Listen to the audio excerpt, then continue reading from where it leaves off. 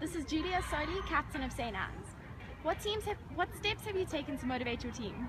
I just tell my team to go and have fun and enjoy the game that they love, because a team that has fun is definitely the best. So, yeah. Which team do you look forward to playing? Definitely Oranje Macy's. We're playing them tomorrow night under the lights, so yeah, that'll be a great game. Has your team set any particular goals for this tournament? Yeah, we're hoping to make it to the top 8 and move on to like the better part of like the festival. What is the best advice you've been given in preparation? Talent doesn't work hard unless you do. Does your team have a motto you live by? Success is no accident. It is hard work, dedication, sacrifice, and most of all, love for the game.